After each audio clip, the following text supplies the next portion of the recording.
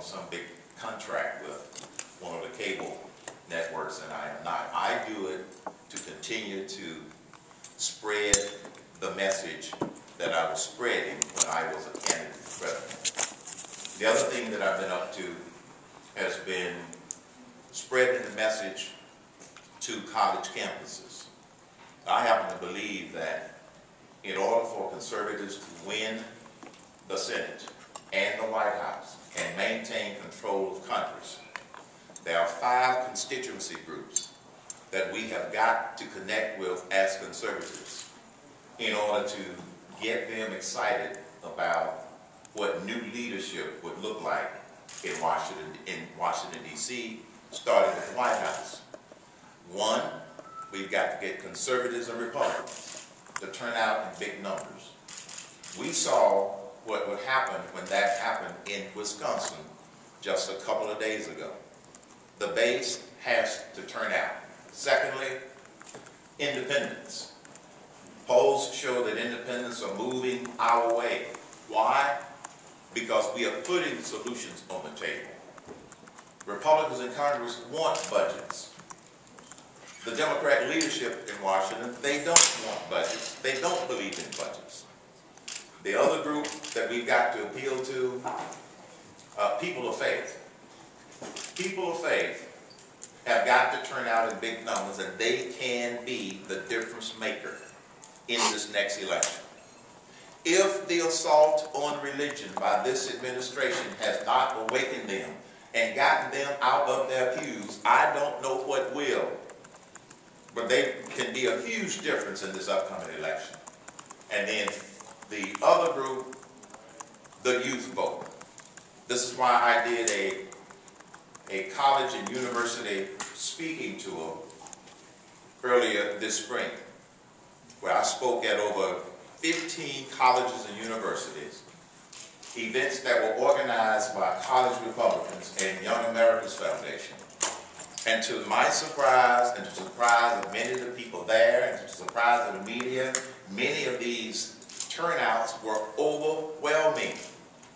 On a couple of college campuses, we had standing room only. Balcony field, main floor field. Young people get it. And young people want to be a part of the solution, not just a part of the problem. The message that I delivered to them, which is the same message I'm going to deliver in the fall as part of our fall college and university truth tour, as I call it, is very simple. Washington is broken, and the United States of America is broke. They don't buy the rhetoric and the deception and the untruths about what's going on in this country and what's happening relative to spending and what's happening to this claimed recovery. There is no recovery going on. The private sector, here's your soundbite of the day. The private sector is hanging in there despite the policies of this administration, not because of the policies of this administration. And the other group that we must appeal to with our message is disgruntled Democrats. Some of them are beginning to admit that they're having voters' remorse. But we can't just depend upon them to still vote our way. Some of them legitimately want to have a compelling reason. So that's what I've been up to, continue to spread the message. The other question that I often sometimes get asked is, am I supporting Governor Mitt Romney? Absolutely yes. And yes, I have met with him. And when I met with Governor Romney a few weeks ago, my opening statement to him in the discussion was, Governor, you will sew up the nomination, and I'm going to do everything that I can to help you get elected, because I'm still on a mission. It's to help you get elected now, defeat Barack Obama, get control of the United States Senate, and maintain control of the House of Representatives. But I said I want to make it perfectly clear. I don't want anything. I'm not looking for anything. So no, I'm not on a short list. nor do I want to be on a short list. That's too much work. I'm enjoying just being a pain in the anchovies of liberals. And I don't need to have an appointed position in order to continue to do that. So that's what I've been up to. That's what I'm going to continue to be up to. And some of you may have heard that it was announced earlier this week that the famous radio talk show host, Neil Boitz, is retiring at the end of the year. And his last day will be Inauguration Day in January. You may have also heard that Cox Radio and WSB have signed me to a contract to replace him. That means that I will be speaking to 6 million people a week. I think that in itself is a very dangerous proposition for liberals. So that's what I've been up to. That's what I'm doing. I'm going to continue to focus on helping Republicans win, not just the White House, but also the Senate. If you've been to hermancain.com, you will see that there are a number of Senate candidates that we have actively gotten behind because we need to get back control of the Senate as well. So with that, I will open it up to some questions. Where's Lawrence? Right here, sir. Lawrence, you go first. Mr. Cain, it's a three-part question, quite simple. One, do you have any regrets for dropping out of the GOP nominating race? Two, do you still believe, as you did last fall, that the Romney-Kerry campaign was behind those smears? Three, do you feel there's definitely a double standard? Let me answer the second one first. I never said that the Romney campaign was behind those smears. We never said that the Perry campaign was behind those smears. What we did say, to be accurate, is that there were some coincidences in the Perry campaign that were not, that raised some red flags. That's what was said. So we did not definitively declare that they were behind the smears. The other question, do I have any regrets? I do not regret putting family first. That's what this was about. When someone deliberately wanted to smear my reputation with lies over and over and over, and many people in the media, not y'all, insisted on spinning these lies over and over and over and over, it was painful to my family. So I have no regrets of putting family first. Now, what was your third question? Now you've just made me forget. See, those first two answers were so compelling. Actually, part three was, do you feel there was a double standard in the media? Yes.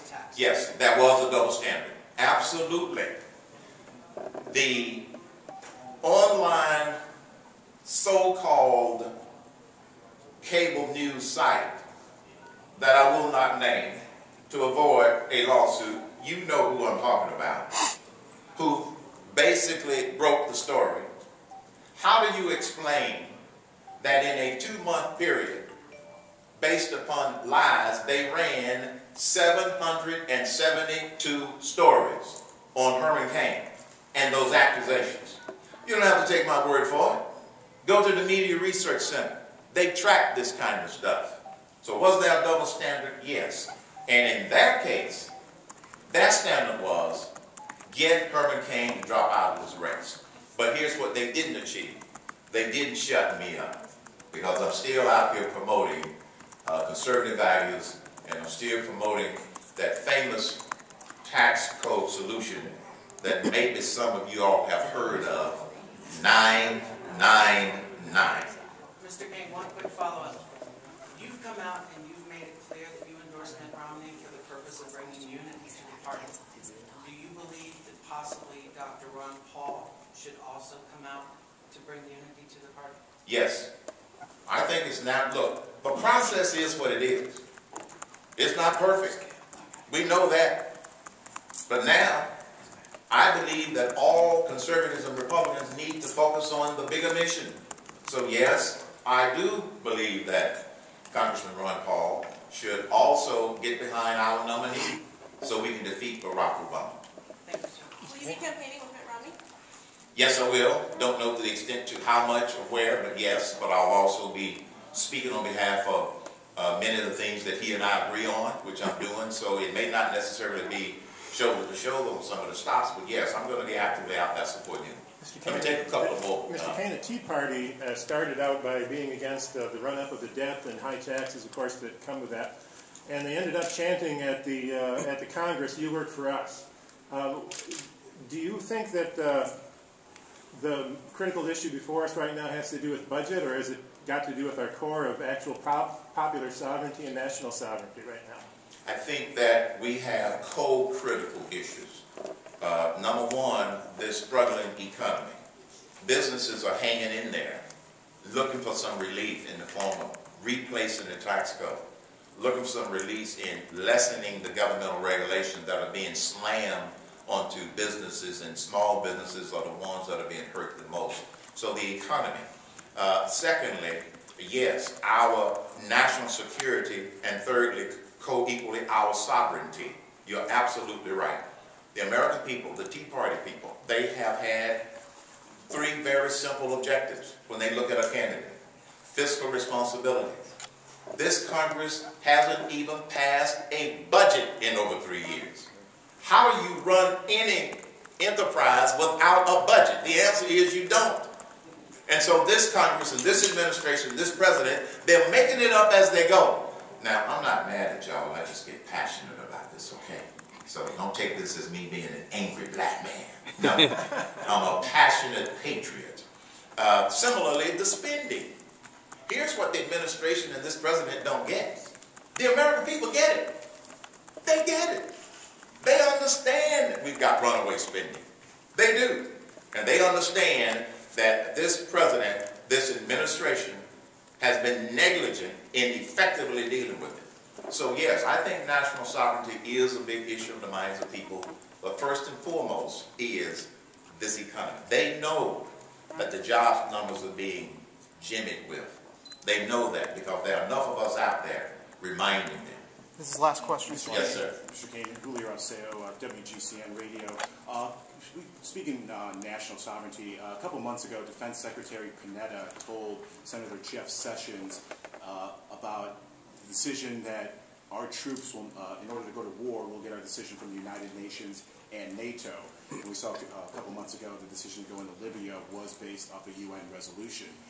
Do you see that as a continual trend, that we will get our decisions from government bodies like the UN and NATO, or should we go back to following the Constitution and get a declaration of war that way?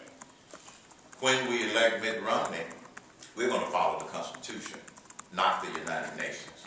Therein lies a big difference between Republicans and Democrats. Some people still respect the United Nations as a body. I don't think it's time to throw in the towel on them yet, but we should not be following the United Nations when it comes to war.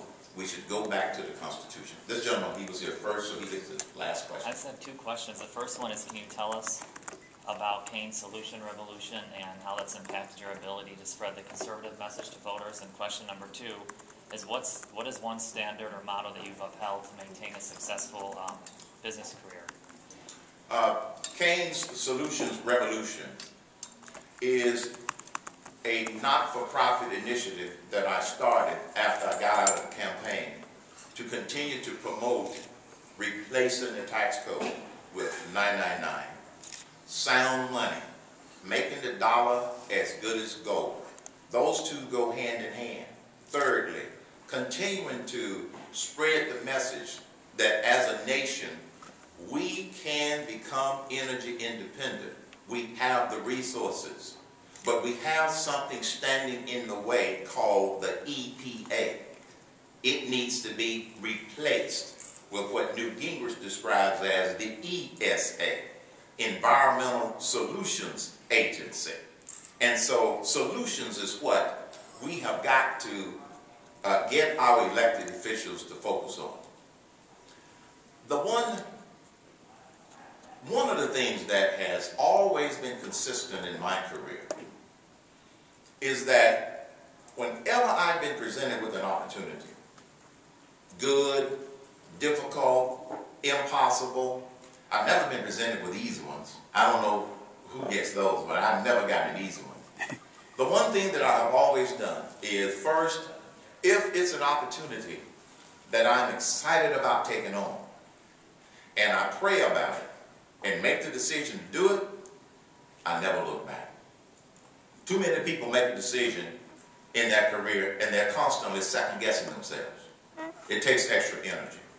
Never look back if you're convinced that passionately this is something that you want to do. Thanks for that question. Thank you. Well, thank you all very much.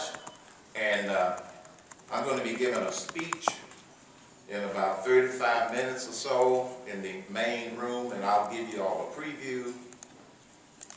Big government Goliath is going down.